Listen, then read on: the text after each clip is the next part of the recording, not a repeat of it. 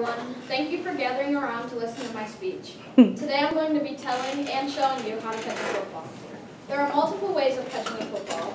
The most common way of catching a football is to make a diamond with your hand and put it on or above your chest. Remember to keep your eye on the ball and stay focused on the ball. The next most common way of catching is under your waist. What you want to do is make a place for the ball in your hand. You want to put your pinkies together and then keep them like that. The first way is like this.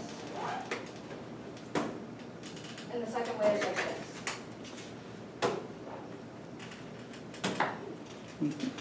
If you were to take anything away from this, please remember to there are two ways to catch a football, and if you don't think it's a fun or cool sport, you can try this out.